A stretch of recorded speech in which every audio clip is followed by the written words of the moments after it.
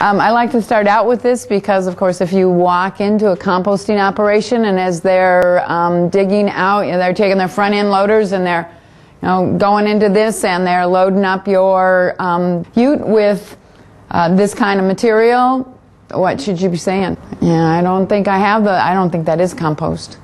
And why is it that you can say that? Because this really dark material here is a strong suggestion that you've gone anaerobic, you've lost the nutrients that you should have in your compost, you do not have the biology that you need to have in compost, and the pH has probably been altered significantly, so it's a very low pH. This isn't compost. And so you shouldn't be paying the price of compost for something like this.